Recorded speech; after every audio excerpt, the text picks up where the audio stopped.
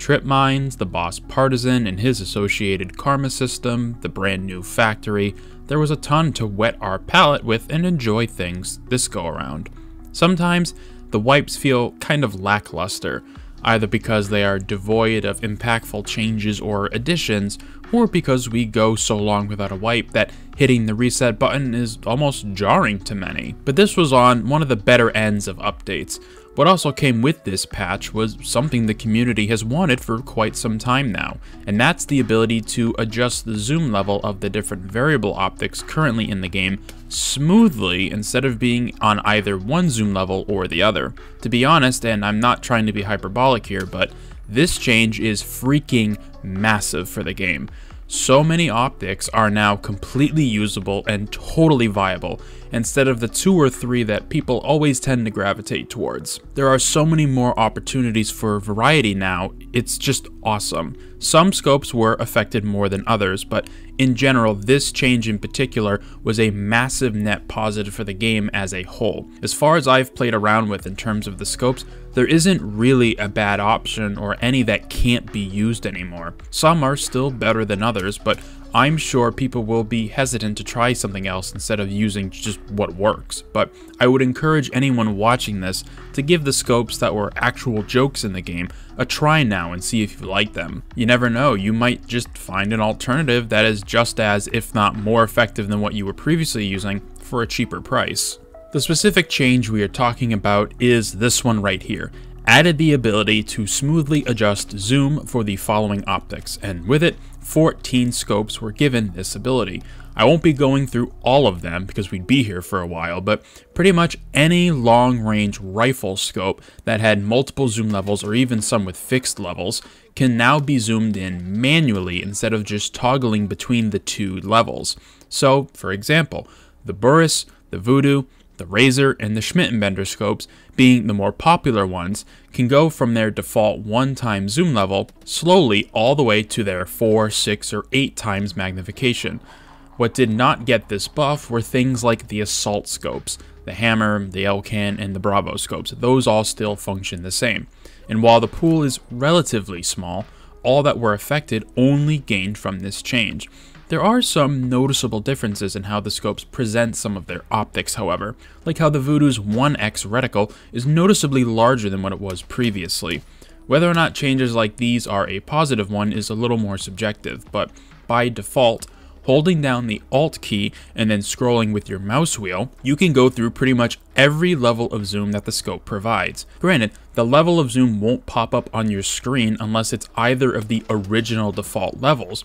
It's still incredibly nice to be able to spot a target and then, depending on the distance, smoothly zoom into a level that feels more comfortable instead of instantly changing magnifications in a single frame. Something else to note about this change is that if you are using the Voodoo as an example again, but you go up to about a 3 times magnification, so almost halfway, if you press whatever your keybind is to toggle the zoom level, the scope will always default to its lowest zoom level, no matter how much you've zoomed in manually. Just something to remember in case you have someone in your sights and then accidentally toggle your zoom thinking you might go further in. It always resets to the lowest option available. With 14 scopes getting this new awesome feature, the next best question to ask is, which scope should you be trying? Personally, I have 2 options that I have been using for years even before this change that I think warrant you giving them a shot. The first one is the Hensoldt 4-16x scope, a personal favorite of mine for when you need to be tackling targets at extreme distances, which, to be fair, doesn't happen that often in this game because there aren't a ton of opportunities to be fighting someone at over 500 meters, but having that extra level of zoom was always comforting, even if it was sometimes disorienting because how much the magnification actually was. But now that's not a problem anymore. The extra zoom when using the smooth zoom makes this optic extremely useful on maps like Reserve, Lighthouse, and especially Shoreline. From the roof of the resort to the power building, hitting shots from there is cake as long as you zero appropriately. But this scope has been one of my favorites when more practical and popular options just became too expensive to run consistently. This scope sells generally anywhere from 25 to 50k rubles on the flea market and will usually come back through insurance because people see the scope and just toss it because it's not what they like. I've talked about this scope a long time ago, and do genuinely enjoy using it.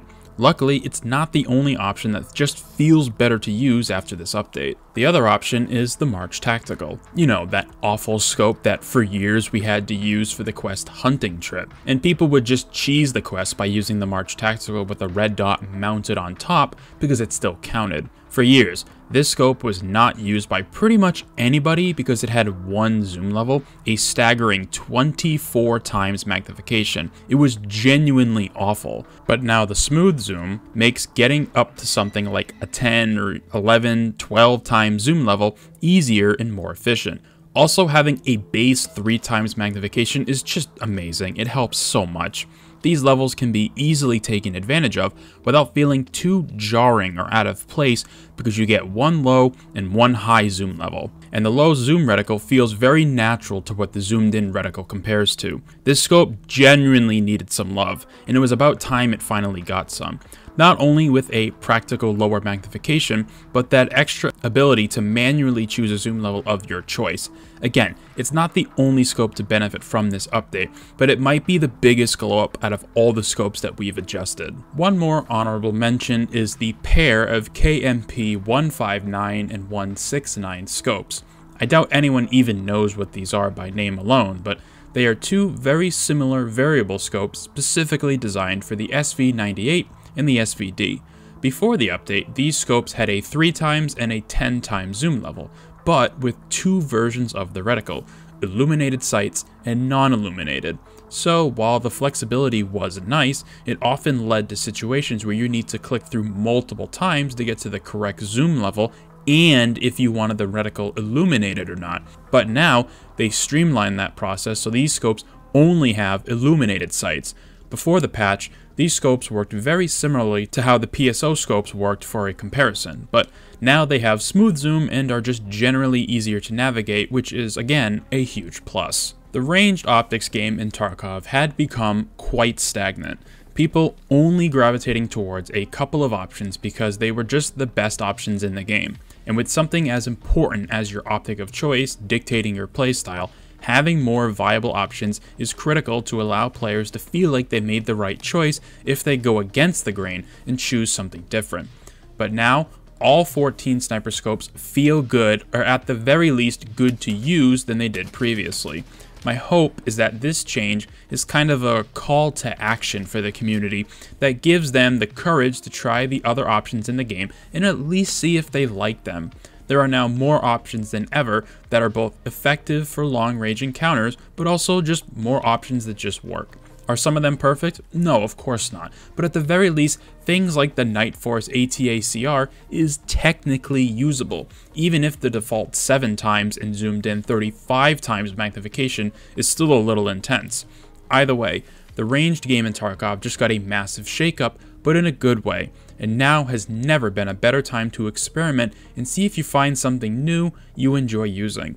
Thank you very much for taking the time out of your day to watch this video. Let me know down in the comment section below your thoughts on this optic update in general, if you found any new scopes you like using, and be sure to subscribe for more videos about the first step in Tarkov's quest to finally have a level of variety of viable options that people actually take advantage of. I hope to see you in future ones.